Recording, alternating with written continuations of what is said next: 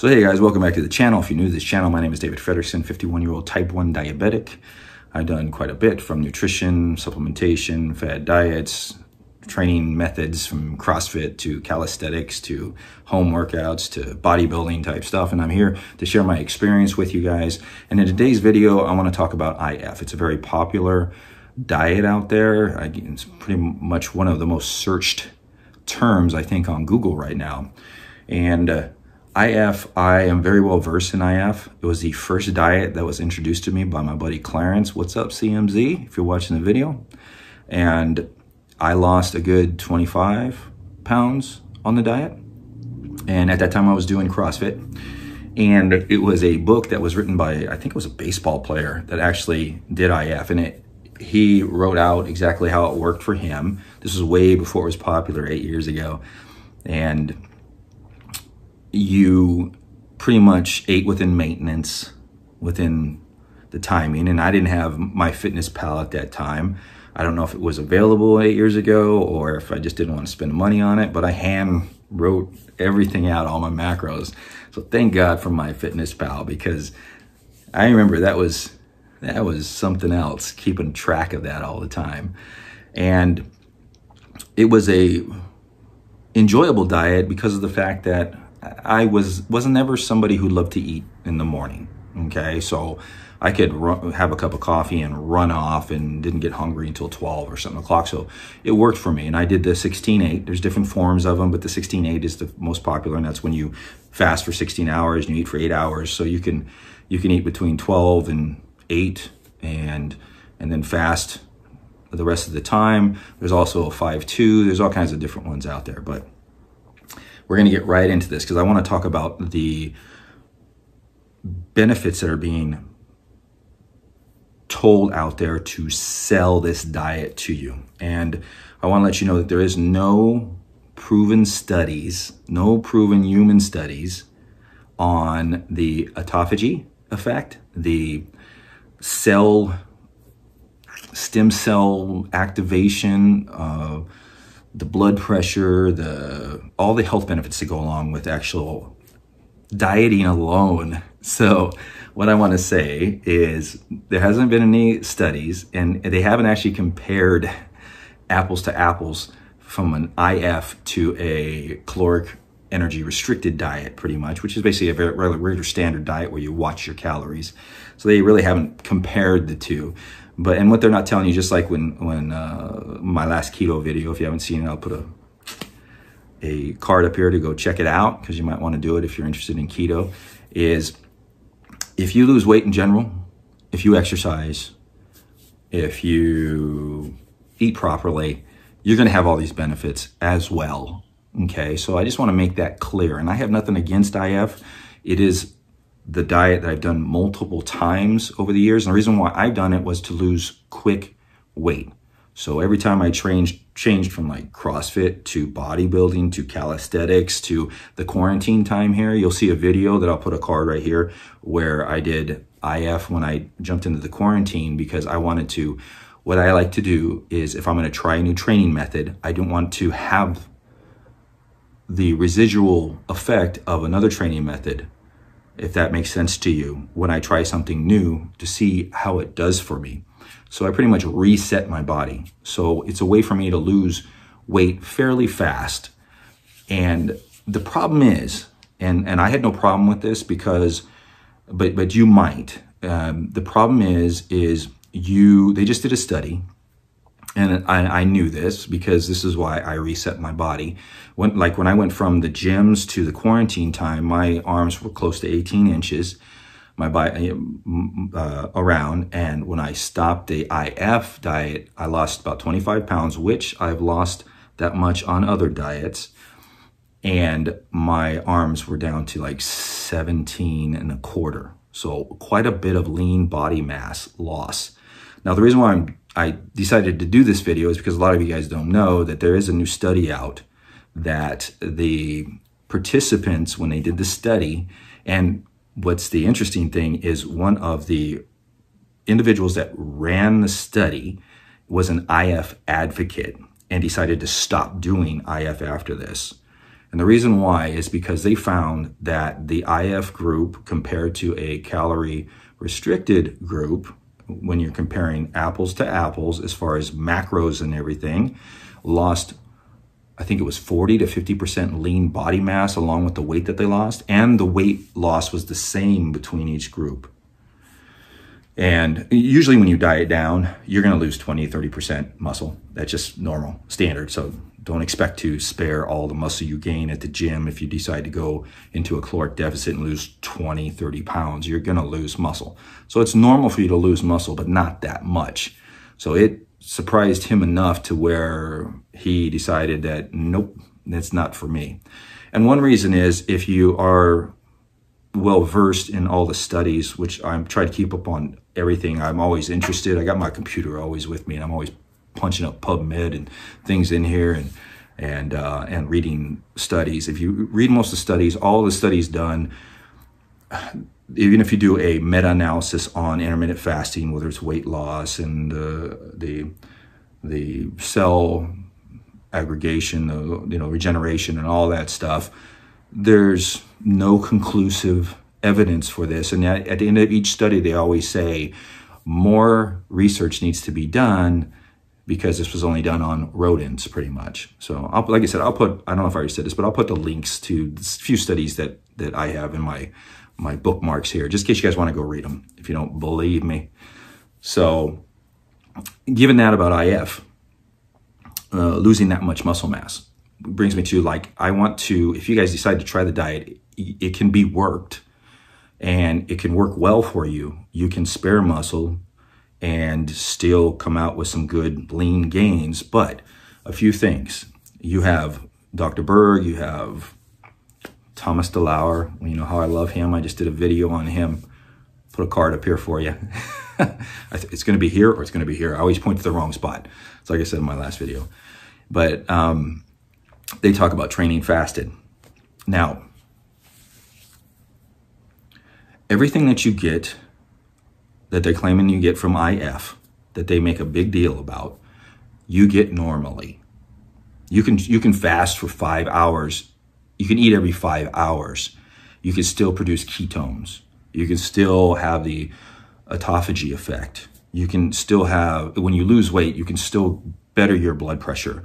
You can still increase your insulin sensitivity. So from my experience, if you try IF and your goal is to lose weight and spare as much muscle as possible, do not train fasted. Train within your 8-hour window after your first meal, or make an extra 20 grams of protein down before you train and then have your first meal. So it's not going to make a big difference because 20 grams of protein itself is not stored in the body like carbs and fats are. You eat too many carbs, you eat too much fat, they're stored. Everything's stored in your body. The body doesn't store protein.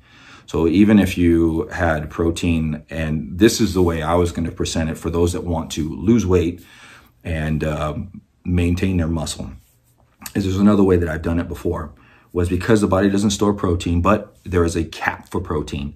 So there will be a point to where if you eat too much protein, and they've kind of figured it's right around over 50 grams, so your body just won't process, for muscle building after 50 grams of protein. So what happens is if you eat more than that, your body will use the protein as energy for the body, whether it's for glucose through gluconeogenesis or some other component. So if you want to try this approach, you will still get the same caloric restriction in it, and you still get the effect as far as you're not storing anything, you're not using anything other than spiking your muscle protein. Since this is, if you train in the morning like I do, you have a protein shake of 20 grams before and have a protein shake of 20 grams, within an hour after you train afterwards. And then you jump into your fasting where you're only fasting fats and you're fasting carbohydrates, which are the stored energy or this, stored macros that are actually used as energy in your body, that which contribute to weight gain and weight loss. This way you're spiking muscle protein synthesis more throughout the day, those 2 extra times rather than just within that window. So that's one way to do it. Because if you try to train fasted in the morning, if you train in the morning and you don't eat for 2-3 hours after you train, you are going to lose muscle along with that weight. You will not gain anything. I've experienced it. Like I said, I put everything to the test. Now, if you do decide to listen to DeLauer or Berg or some of these other guys out here that have their neat little videos and their chalkboards and their big words that they can say, and they say to train fasted, you make sure you eat immediately after. Take my advice, right, boom. Right when you walk out of that workout, you have 20 grams or more of protein. You spike that muscle protein synthesis right away, okay? So that's for those that are trying to use the diet to maintain muscle. If you want to gain muscle on that diet, literally you have to train, you have to eat at maintenance, and you literally have to do the protein method when you do have to actually eat some kind of protein every 3 to 4 hours to gain muscle. That's just the way it is. Or you have to make it work to where you're getting the ample amount of protein within that 8-hour window, which is usually, for most people, it's 3 meals. And don't think that if you eat 3 meals, if I'm 200 pounds, I can only eat 50 grams of protein per meal. And I know that could be close to that 0.85 to 1 gram they say you can still build muscle out of. But if you really want to build muscle, you have to be at that 1 gram, 1.2 grams to actually build muscle. So it's in the long run. So you're kind of like stuck between a rock and a hard place, and you have to find that extra. Like if I'm doing 50 grams in 3 meals, that's 150 grams of protein if you're following me.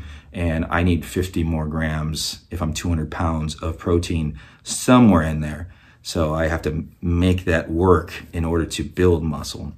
Now, you can maintain and lose weight, but you just want to make sure that you are eating within that time frame, eating some protein to spike muscle protein synthesis right before, or just really being on that diet within that 8-hour time frame. But do not train fasted and leave your workout fasted for more than an hour, because I know people talk about there is no anabolic window, but there is in certain cases, and in IF there is an anabolic window. So I hope I cleared all that up. If you guys have any questions or comments on that, leave it down below. Now, I want to get into the idea of weight loss alone. So if you're somebody that's just sedimentary, if I'm saying that right, just sitting around, you don't really work out, I mean, you go for a walk, and walking is okay to do fasted, then IF is good. But they say you can eat whatever you want, but just like with the keto diet, you can't eat whatever you want. To lose weight, you have to be restricted. Calories have to be restricted. So even though you might be switching off to ketones more often or this and that, it doesn't freaking matter. My diet is 0.25 to 0.30 fat intake right now. I'm super lean, gaining muscle, and my carbs are 300. I'm no genetic freak or anything like that. The protein's 1 gram. That's actually the diet that you do for lean. This is the diet that the bodybuilders do. Bodybuilders never go to get real lean. They don't go below 200 grams of carbs usually. So it's not the carbohydrates that make you fat. It's not being in ketosis. It's not this and that. It's eating too much of things, not enough of protein. It's training to not really build muscle, to spike your metabolism. And a lot of people don't know this, but carbohydrates actually spike your metabolism because they activate your thyroid hormone to activate T3 and T4, which boosts your metabolism. So eating carbs after you train, I've noticed that my metabolism, when I've been doing this over the years, is just kicking butt. It's just flying after the workout. So not eating carbs after you train, yeah, you can burn fat as well. But, if you're like me, I feel like crap if I don't eat anything, substantial for energy after, because I go off to work. So there's a lot of things that are misconstrued and lead people in the wrong direction. And I'm trying to clear this stuff up in the best way I can. I hope all that makes sense. And if it doesn't, like I said, I have no problem answering any questions down below. Now, going back to the person who's just, not really training, but just walking and stuff like that, IF's a great way to manipulate your calories, or your caloric intake. Because, if you eat within an 8-hour, or you even squeeze it down to a 6-hour time frame, you can only eat so much. The only problem I found when I was training people that I would put on the diet is those that have eating disorders that actually depression, don't feel good about themselves. And when things happen around the house with the kids, whatever, they turn to food.